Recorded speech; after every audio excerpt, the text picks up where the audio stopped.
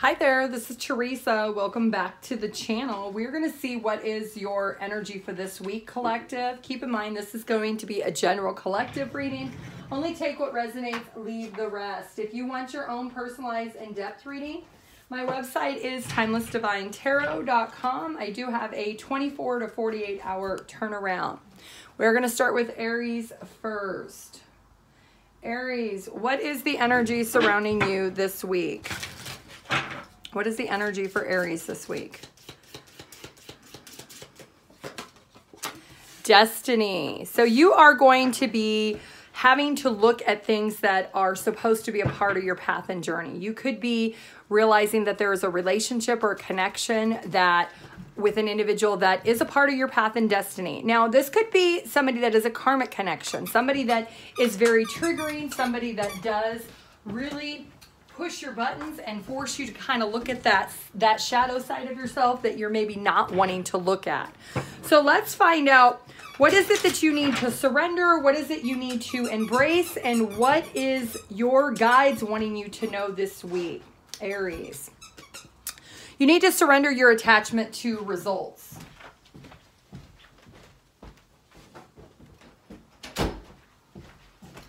It says, the formula for success is to do all you can to make things happen, then let go of the results. Holding on too tightly to a desired outcome can actually sabotage you. What do you need to embrace? Patience.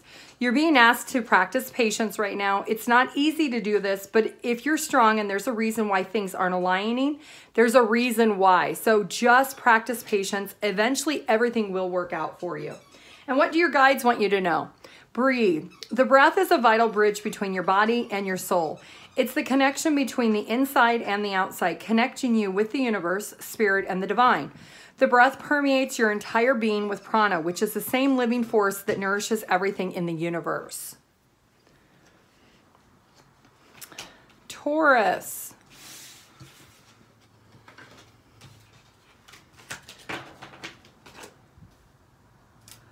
All right, Taurus.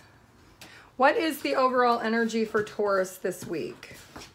What does Taurus need to know? What does the universe want Taurus to know? What's the overall energy for Taurus this week? Isolation. So you could be spending a lot of time by yourself. You could be feeling like you need to isolate yourself. We do have the Nine of Wands coming out. So you could be feeling very hurt, very vulnerable over a situation where you may feel like you are not happy in the situation. And because of that, you may not trust people around you and you may kind of go in self-isolation mode. What do you need to surrender? Surrender your obsessive thinking. So if you're obsessing about a person or a situation, turn the dilemma over to spirit or to God. Doing so will help bring you clarity and it will even resolve the problem. What do you need to embrace?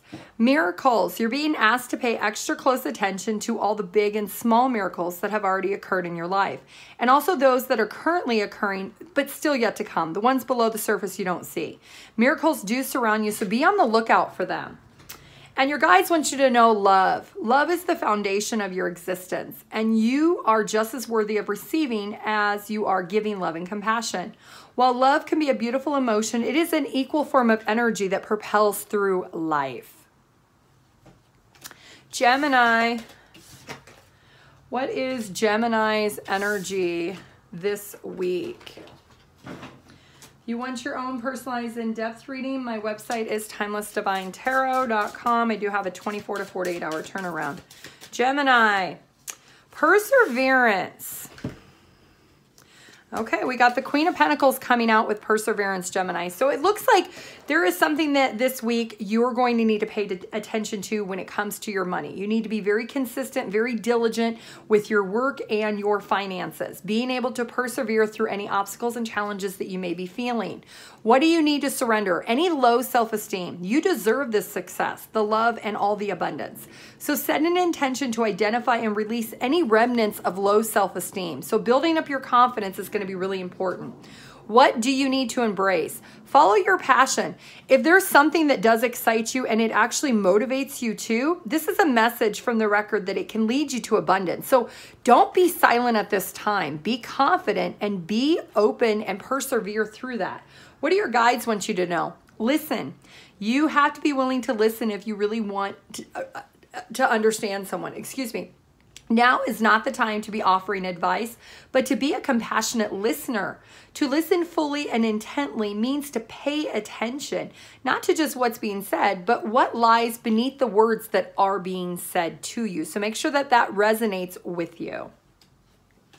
Cancer, if you want your own personalized in-depth reading, my website is TimelessDivineTarot.com. I do have a 24 to 48 hour turnaround. Okay, Cancer, what is the overall energy for you this week? Cancer, what's the overall energy for you? Perception. The way you look at things, the way you're going to perceive things. We also have the Six of Cups. So this could be a memory that you're thinking about in the next week. Something you may perceive one way was actually very different than the way you perceived it. Looking at things from a bird's eye view, looking at things from the bigger picture, not just the fine details of the situation in the past. What do you need to surrender? Give yourself over to prayer. When you pray from your heart, you will be heard throughout the universe, and the answers will support you that are going to arrive. What do you need to embrace? Dependence. There's something or someone you are clinging to, something from your past, and it's keeping you from stepping into your own light. You have everything you need to succeed, and only approval you need is from yourself. And what does Spirit want you to know? Intuitive nudges. Intuition is the language of the soul. We are all born aware with a profound sense of inner knowing. Intuition is one of the greatest gifts we possess, which keeps us connected to our higher selves, universe, and the divine source of spirit and God. Leo, if you want your own personalized in-depth reading, my website is TimelessDivineTarot.com. I do have a 24 to 48 hour turnaround. What is the overall energy for Leo this week? Leo, renewal. So something is being renewed within your life. We do have the Knight of Pentacles. So something you need to be very practical about, something you're very much thinking about. You are renewing something within yourself. Something that had been planted long ago is going to need a game plan. You're going to be very methodical, maybe making some goals, some things that you want to do. There's something that is driving this passion for you this week that's renewing within your soul. What do you need to surrender? To play. Take a break from overthinking a particular goal and then do something fun. Play is a time to recreate and rejuvenation. And I think when you play, that's how it's going to get your creative juices going. What do you need to embrace? The difficult road. Spirit of perseverance, being prepared for great things, walking the hard path of life. So things may be difficult for you, but being able to reconnect with yourself and your inner child is going to serve your highest good this week. What does Spirit want you to know? Synchronicities. Are you noticing the signs of synchronicities that the spirit world is sending to you at this time?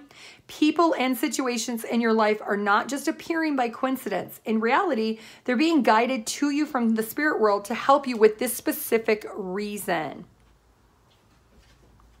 Virgo,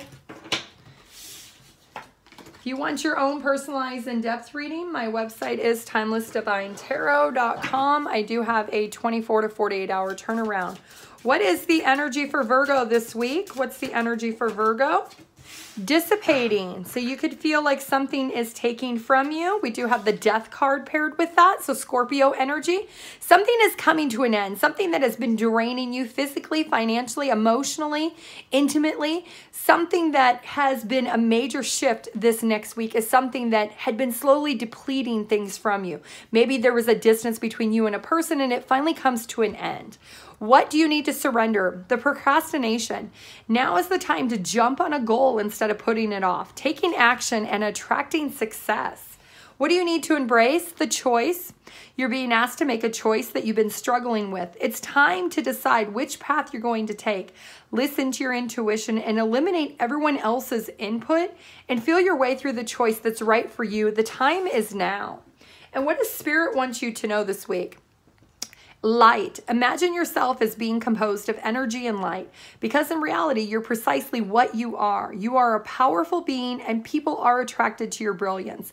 This is the time to remember how vibrant you truly are, not allowing anybody to dissipate the light that you have or dim your light, but putting an end to people, places, things, or beliefs that you maybe had been suppressing and letting those go. Libra. If you want your own personalized in-depth reading, my website is TimelessDivineTarot.com. I do have a 24 to 48 hour turnaround. What is the energy for Libra this week? Completion. So something is coming to an end for you, Libra, this week. We do have the 7 of Wands. So something that is being pushed away from you, something is being blocked from you that is a necessary part of your journey, something that maybe had been done for quite some time. The book is finally closing on this chapter of your life. What do you need to surrender? Surrender to what is.